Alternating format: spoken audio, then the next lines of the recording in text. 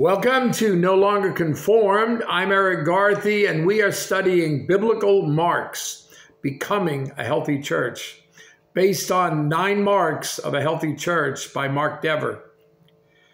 In this session, we'll be looking at 2 Peter chapter 3 and verse 18, biblical church discipline, or biblical church discipleship. Growth among God's people is the biblical pattern, not simply in numbers, but with growing members. Acts chapter 6, verse 1, the first part of it in verse 7. Now in those days when the number of disciples was multiplying, and in verse 7, then the word of God spread and the number of disciples multiplied greatly in Jerusalem, and a great many of the priests were obedient to the faith. Acts chapter 12 in verse 24, but the word of God grew and multiplied. Acts 13 verse 49, and the word of the Lord was being spread throughout all the region. Acts 19 and verse 20, so the word of the Lord grew mightily and prevailed. The early church grew numerically, and it especially grew spiritually.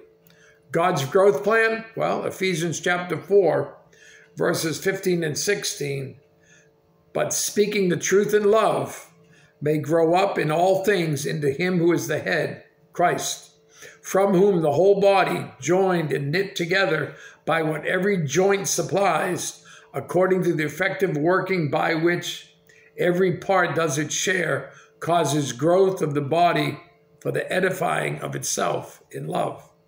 Yet, only God provides spiritual growth in believers. Colossians chapter 2, verse 19, holding fast to the head, from whom all the body, nourished and knit together by joints and ligaments, grows with the increase that is from God. 1 Corinthians chapter 3, verses 6 and 7, I planted, Apollos watered, but God gave the increase, so that then neither he who plants is anything nor he who waters, but God who gives the increase. Paul realized that all he could do was thank God for spiritual growth when it comes and pray that it will. 2 Thessalonians chapter 1 and verse 3, we are bound to thank God always for you, brethren, as it is fitting, because your faith grows exceedingly, and the love of every one of you all abounds toward each other. 1 Thessalonians chapter 3, verses 11 to 13. Now may our God and Father himself and our Lord Jesus Christ direct our way to you. And may the Lord make you increase and abound in love to one another and to all, just as we do to you, so that he may establish your hearts blameless in holiness before our God and Father at the coming of our Lord Jesus Christ and all his saints, or with all his saints. Colossians chapter 1, verse 10, that you may walk worthy of the Lord, fully pleasing him, being fruitful in every good work and increasing in the knowledge of God. Wait a minute. Do we even have a part in growth? Our text for this session speaks to that question. 2 Peter chapter 3 and verse 18, but grow in the grace and knowledge of our Lord and Savior Jesus Christ. To him be the glory both now and forever. Amen. We are commanded by God to grow spiritually in 2 ways, in grace and in knowledge. Growth is a sign of life. So many believers remain immature Christians for a lifetime, as if spiritual growth is optional.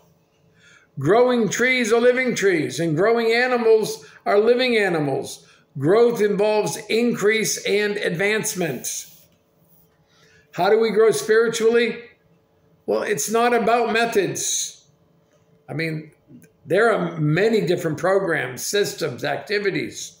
2 Peter chapter 1, verse 8, for if these things are yours and abound, you will be neither barren nor unfruitful in the knowledge of our Lord Jesus Christ. These things, what things? Look at verses 5 through 8 of 2 Peter 1.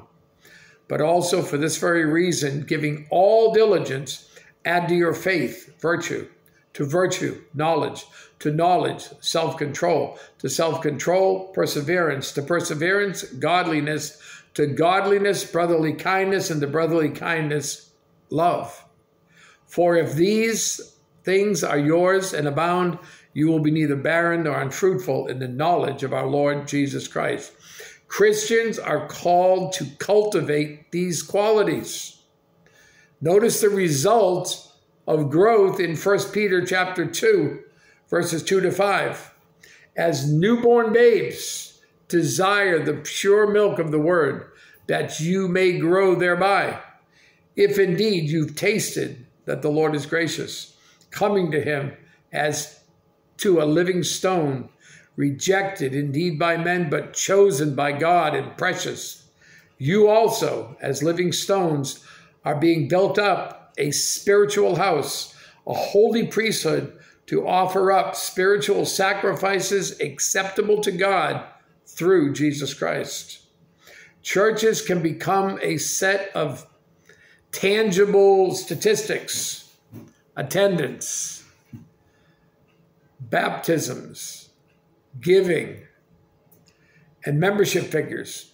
But all these fall short of true growth. What is the evidence of spiritual growth? Excitement, increased use of religious language, growing knowledge of Scripture, joy, love, concern for the church, zeal, praise, confidence in faith? No, this is not the evidence of spiritual growth. Well, then what is? The evidence of spiritual growth is a life of increasing holiness that is marked by and rooted in a Christian denying of self in pursuing God's will. This is why church discipline is so important, that examples be clear, not confusing. No gardener sets out to grow weeds in his garden. Weeds are undesirable and have bad effects. They must be dealt with for the garden's sake. Good influences can be used by God for growth.